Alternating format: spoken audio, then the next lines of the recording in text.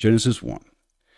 In the beginning, God created the heavens and the earth. Now the earth was formless and empty. Darkness was over the surface of the deep.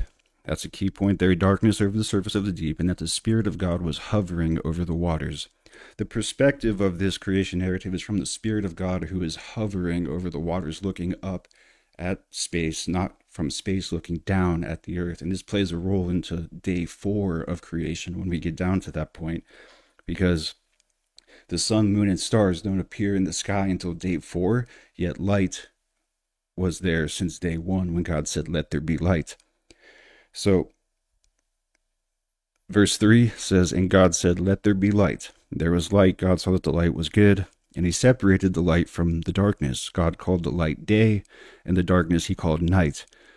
There was evening and there was morning, the first day." So the Spirit, who is hovering over the waters, sees a light period and sees a dark period, and he's able to distinguish between day and he's able to distinguish between nights. But note that it was dark over the surface of the deep, and that it was water, predominantly water on the earth, and that it was dark.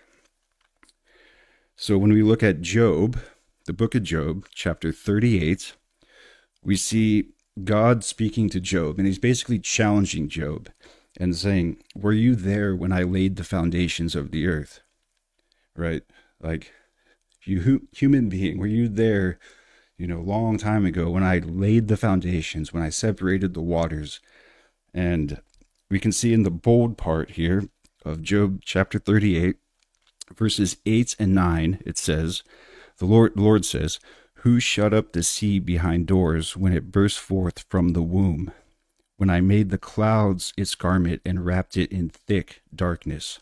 So we can see here that the earth was water, and we can see here that it was dark because the earth was wrapped in cloud cover, making it dark. So that correlates with Genesis 1 when it was dark over the surface of the deep. Now, Psalm 104 is a psalm by David, and he writes about the creation. He set the earth on its foundations. It can never be moved. You covered it with the watery depths as with a garment. The waters stood above the mountains, but at your rebuke the waters fled. At the sound of your thunder they took flight. They flowed over the mountains and went down into the valleys, to the place you assigned for them. You set boundaries they cannot cross. Never again will they cover the earth. Now this, from an old earth perspective, argues that it's talking about creation and not the flood.